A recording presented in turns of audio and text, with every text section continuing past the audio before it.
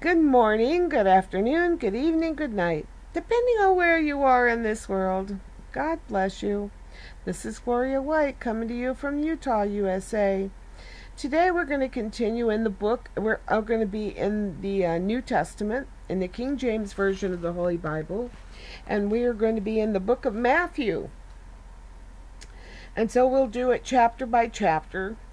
And if you have questions or anything, you can put them in the comments, or you can send me an email, and I'll be happy to help answer any questions that I'm able to answer.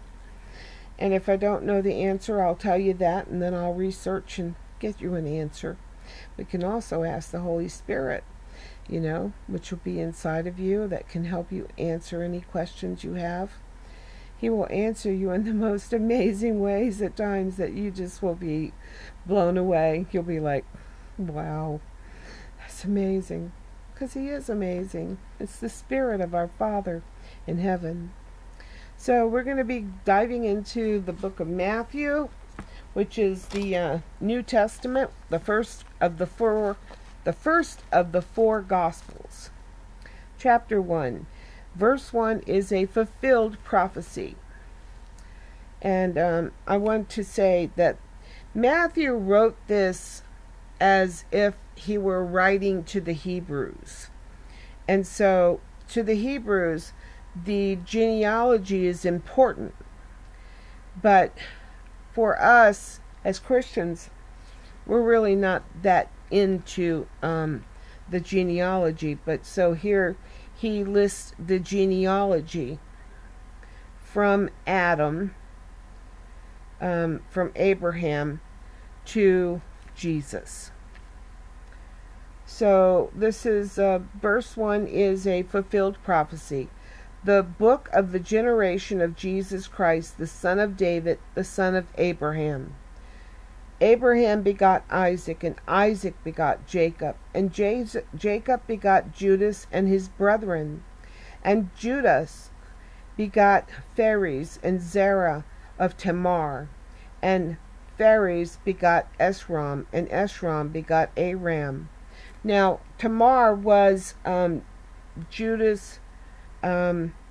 Judas had two sons that Tamar had married, but they didn't have any children, and they died. The Lord took them because instead of putting their seed in her, they pulled out and put it on the ground, and God killed them for that. So Judas' two sons died because of that, because both of them did the same thing. They committed the same sin. And then then he had another son that wasn't that old yet, wasn't old enough to become married. But he told Tamar, go home and stay with your family. And when my son is old enough, I will give him to you as a husband. But then when they got old enough to give him to her as a son, he reneged. He didn't give him to her. And so she dressed up like a harlot one day, and she tricked him into sleeping with her, and she became pregnant. And she had twins, Phares and Zerah. And so that's the two of them. And then Phares begot Esrom, and Esrom begot Aram. And Aram begot Amminadab, and Amminadab begot Naasson. And Naasson begot Salmon. And Salmon begot Boaz of Rachab. And Boaz begot Obed of Ruth. And Obed begot Jesse. Now verse 6 is a fulfilled prophecy.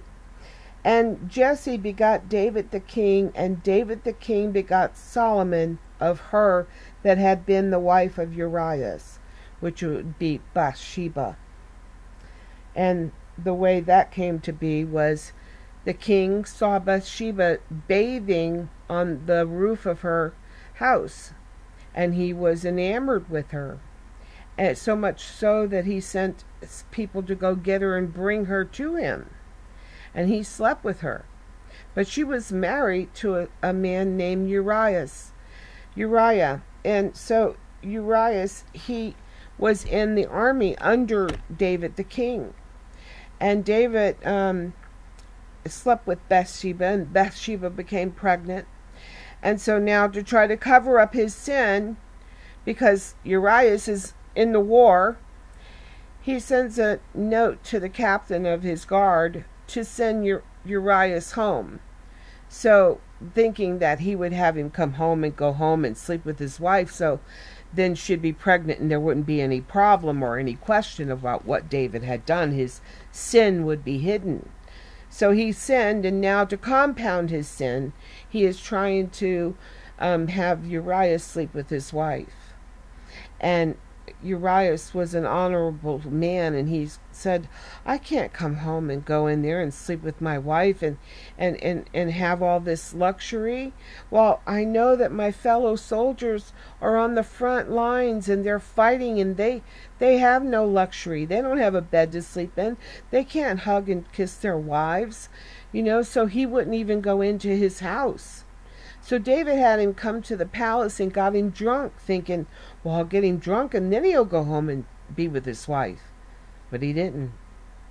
So David committed even bigger sin.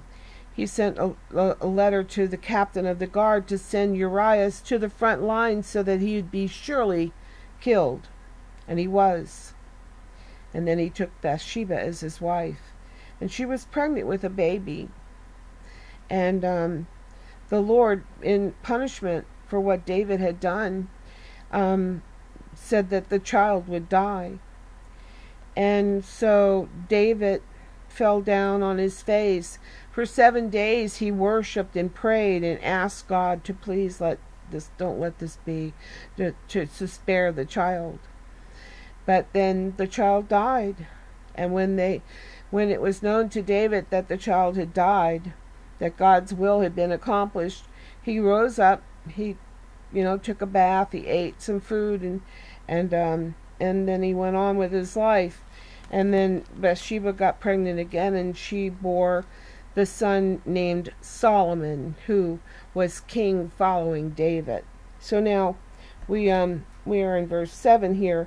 And Solomon begot Rehoboam, and Rehoboam begot Abiah, and Abiah begot Asa, and Asa begot Jehoshaphat, and Jehoshaphat begot Joram, and Joram begot Ozias, and Ozias begot Joatham, and Joatham begot Achaz, and Achaz begot Ezekias, and Ezekias begot Manasseh, and Manasseh begot Amon, and Amon begot Josias, and Josias begot Jeconias and his brethren, about the time they were carried away to Babylon.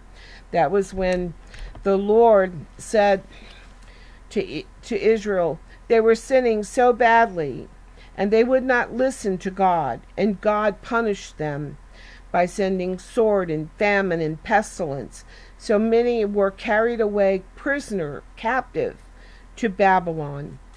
And then verse 12 is like, after they were brought to Babylon, Jeconias begat Salathiel, and Salathiel begot Zerubbabel, and Zerubbabel begot Abiud, and Abiud begot Eliakim, and Eliakim begot Azor, and Azor begot Sadoc, and Sadoc begot Achim, and Achim begot Eliud, and Eliud begot Eleazar, and Eleazar begot Mathan, and Mathan begot Jacob, and Jacob begot Joseph, the husband of Mary, of whom was born Jesus, who is called Christ. Now, Joseph didn't sleep with Mary. She was impregnated by the Holy Spirit, who overshadowed her. But Joseph was his adopted father, which made him his father here on this earth. And that's how he was from the line of David. Now, Mary was from the Levitical priest line. Her aunt, Elizabeth, bore John the Baptist. And her husband was Zechariah, who was a a priest in the temple. So here, verse 17. So all the generations from Abraham to David are 14 generations. And from David until the carrying away into Babylon are 14 generations as well. And from the carrying away into Babylon until Christ are also 14 generations. Now here in verse 18 is a fulfilled prophecy, meaning this was foretold and it's written in the Old Testament. And let's see, where would that be written in the Old Testament? You can find that here. Let me read it. Now the birth of Jesus Christ was on this wise, or as follows. When as his mother Mary was espoused to Joseph, before they came together, she was found with child of the Holy Ghost, of the Holy Spirit. Then Joseph, her husband, being a just man, and not willing to make a public example, was minded to put her away privately. It's like, she's pregnant, I didn't do it, we're not married yet, this is not good, I think I'm just going to send her away.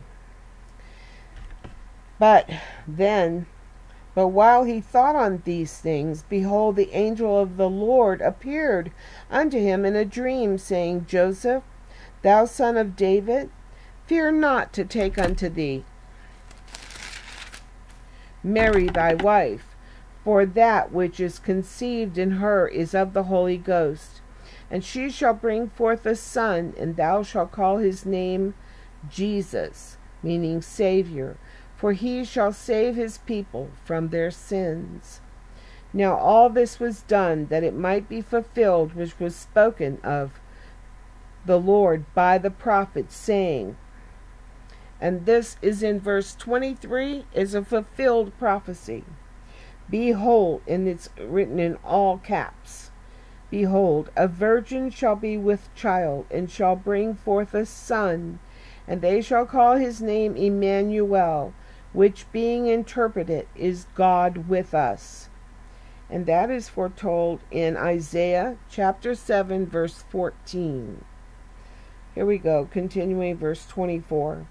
Then Joseph, being raised from sleep, did as the angel of the Lord had bidden him, and took unto him his wife, and knew her not till she had brought forth her firstborn son, and he called his name Jesus. And so that's the first chapter in the book of Matthew. And God willing, we'll continue in chapter 2 tomorrow. And as always, I love you.